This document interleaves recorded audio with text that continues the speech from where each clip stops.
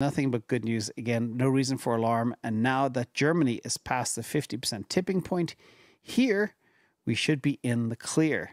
Now, another point which is super interesting is the Puel multiple that we look at. It's actually part of our tabby model as well.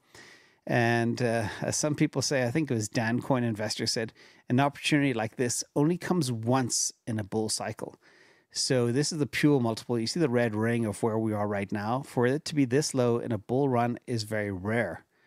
And it did fall significantly during the cycle in 2016. That's the first red ring. And 2020, that actually was C19, COVID-inspired dip right there. But we're pretty much at that C19 level from a Puel perspective.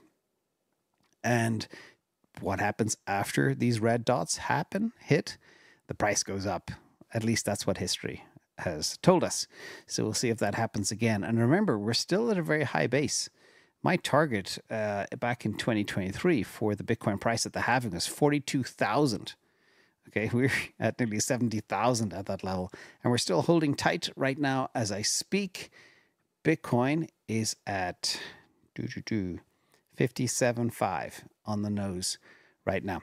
So let's go look at two more charts. First of all, the minor block reward is at a 16-month low.